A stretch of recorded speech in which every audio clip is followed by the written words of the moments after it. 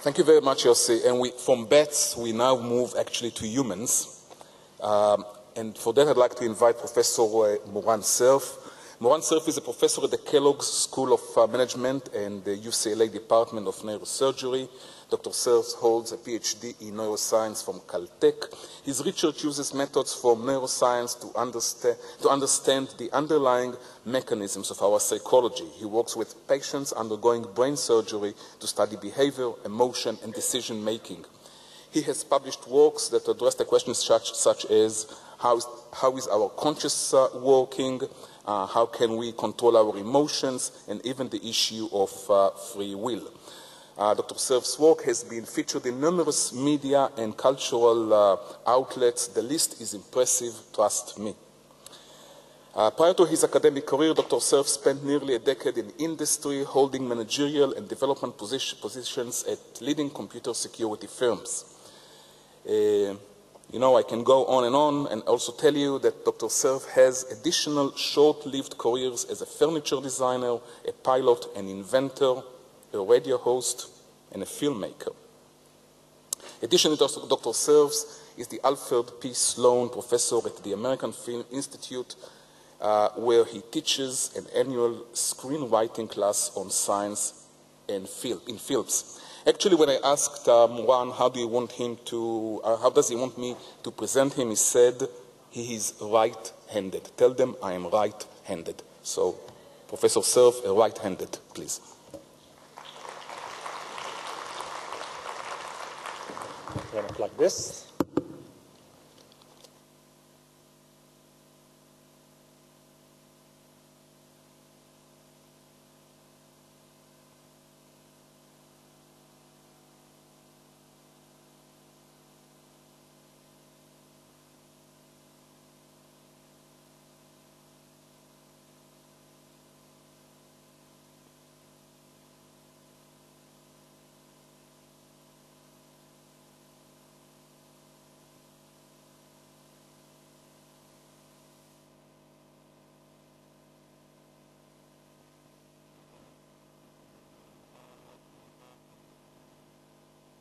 Last year I spoke here and I kept moving around, so I'm going to try to stick to this area this year.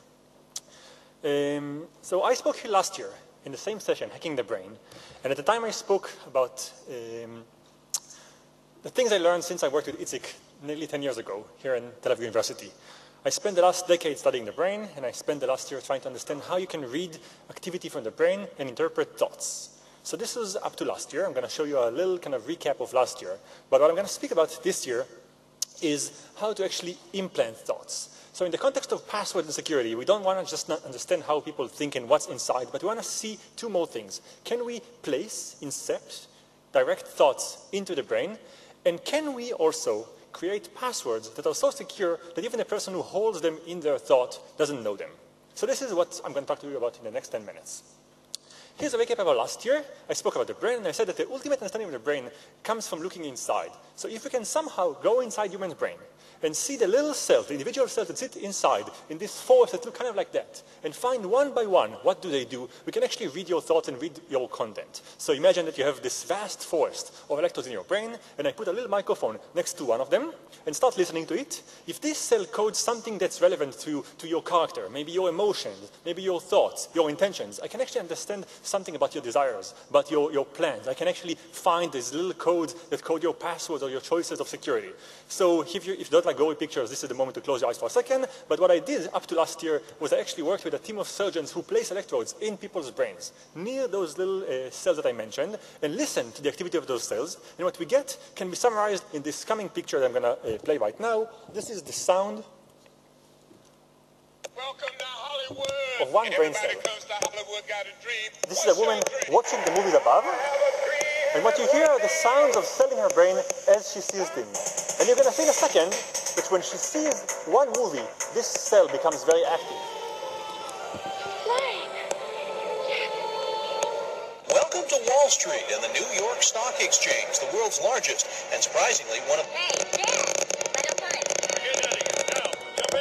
So this was last year's summary. This is what we learned up to last year. And the bottom line of last year is we could find cells in your brain that code your thoughts, and we can basically project your thoughts on a screen. We read your mind as you think about things, as long as we found them earlier, and we show on the screen what you think about. And this is old news, because this allows us to do things like that. We can actually have you come to the lab and say, watch all kinds of movies. You see a sequence of movies while we look at your brain, and we use this time a machine called fMRI, something that reads the brain from the outside, try to see how your brain looks when you see each of those movies, figure out what in your brain codes for each of those movies, and then we bring you back a day later, a week later, and maybe just watch movies that you didn't see before. You watch those movies and you look at your brain, try to see what in your brain kind of comes to life when you watch those movies, and you get things like that. You see a movie, and we can actually interpret what you're seeing just by knowing how your brain reads things. So you see this movie and we say, maybe it's a fish, or maybe it's a flower, maybe it's a body of water. You see this one, we say it's definitely a whale. And you basically find the structure in your brain that codes for whale or for body of water, and we try to read your thoughts one by one. Now, I did that in a context of understanding people's thoughts for a while. And I actually had a big paper that explained this method and how it could work. And this paper was fantastic among scientists, but had an awful outcome in terms of the media. Because everyone in the media thought that what I did was actually recorded people's dreams. So in fact, when the paper came out, a lot of the news outlets somehow misread my paper, and they all thought that there's a scientist somewhere at Caltech who reads your thoughts and records your dreams. This was not at all what we did. So for about 6 months, I had to kind of mitigate the damage of some kind of a mistake that kind of became viral, saying that there's a scientist somewhere in Los Angeles who is coding your dreams and giving it to the CIA. Now, this was a problem, but what's special about this problem is that in the context of science, there's nothing that raises the imagination, because a year later, some group in Japan did exactly that.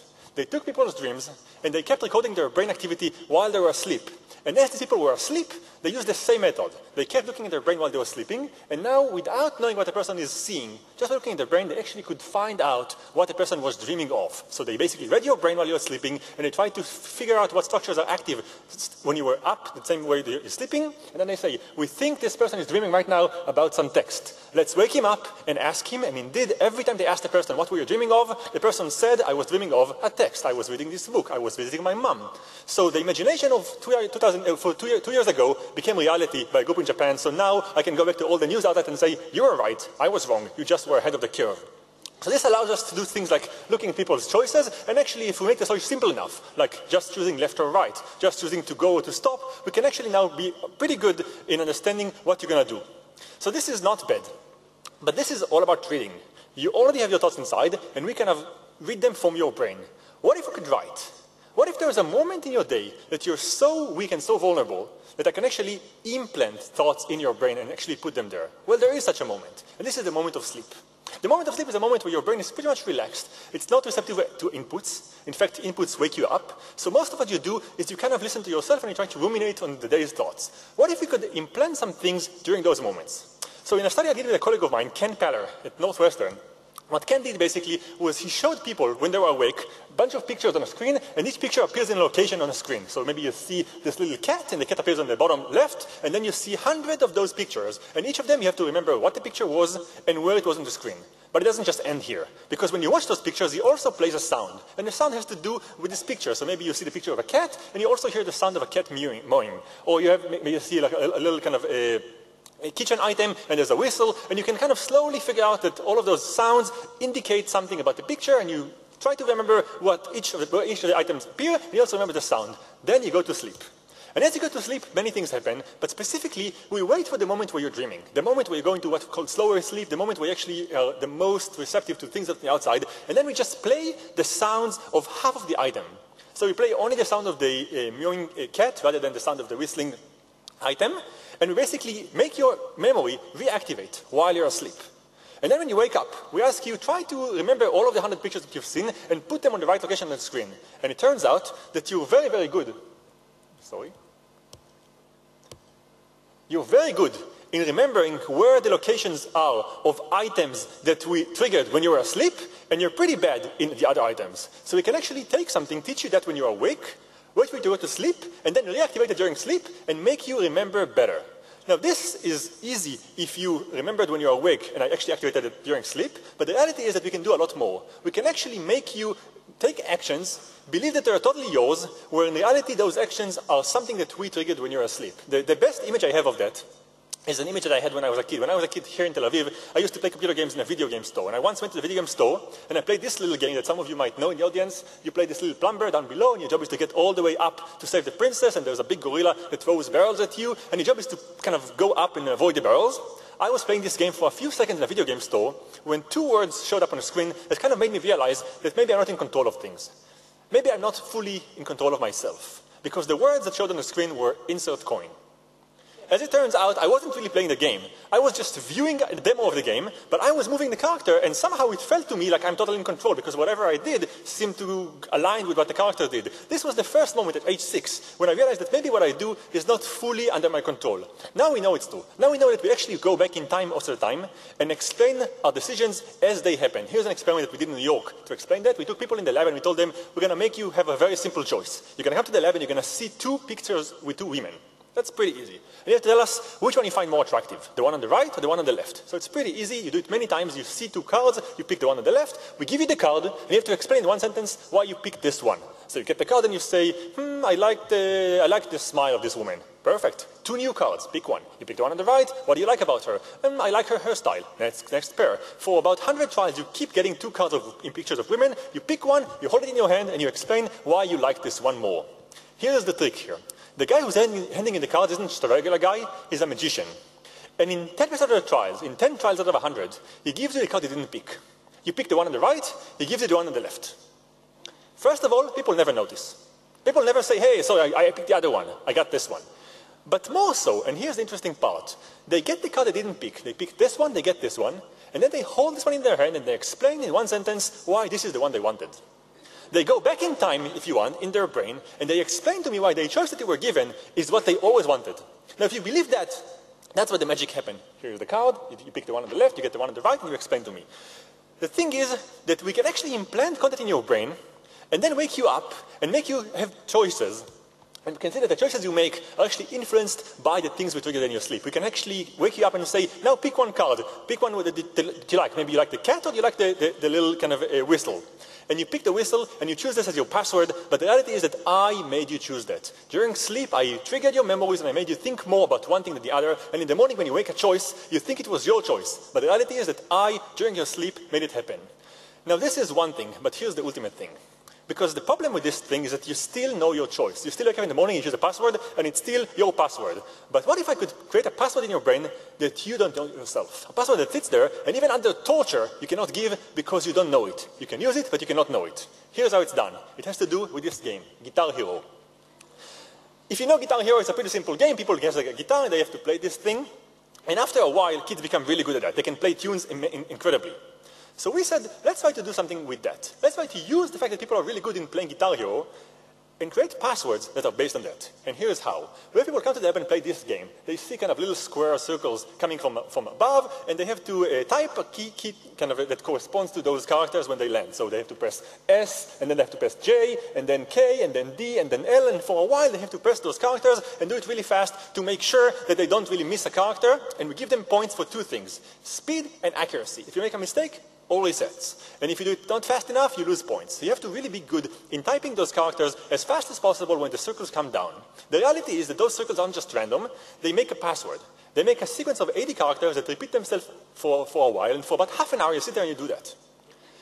And you think that, okay, you just type thing, you don't really know. But what happens is that your brain somehow learned probabilities. It learned that after the J1 comes the K, and after the K comes the L, and you somehow learned that there's a sequence that comes after another, and your brain somehow in the muscle memory learns something about this thing that you don't know. If I ask you, what is the sequence of 80 characters, you have no idea. But somehow in your brain, you know it, because if we bring back now 10 people, one of them was a person who trained the day before on those characters, and 9 never trained them. And we have them play the same game. Only one guy is going to do perfectly in accuracy. So one out of 10 people is going to be best in doing the sequence of characters really well, fast, and with no mistakes, and the 9 others are going to be really bad. Here's a password, 80 characters long, that one guy knows and no one else does.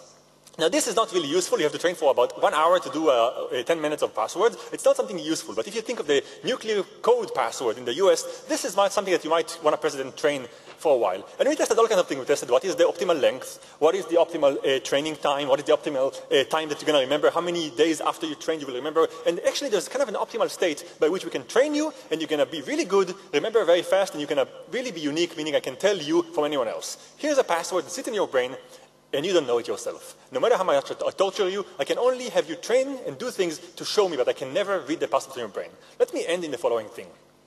I'm known to kind of have some gimmicks, so you all know about passwords that have to do with all kinds of measures of the body, looking at your veins, looking at your bloodstream, looking at your face. There's all kinds of ways to do passwords. The ultimate thing right now is to take passwords that have to do with not just random 80 characters, but 80 characters that come from your particular DNA. So I not only have you type regular passwords, but I actually know something about you, so I have a unique identifier of the passwords in your body, in your brain, and together. And we know that DNA sequencing becomes really, really fast, and I couldn't find a way to demonstrate it better than just saying, okay, here's a Moore law showing that DNA sequencing becomes faster and better. And we can even get to the point where we create passwords, or codes that are so unique that are based for you. But actually, we can also do something bad with that.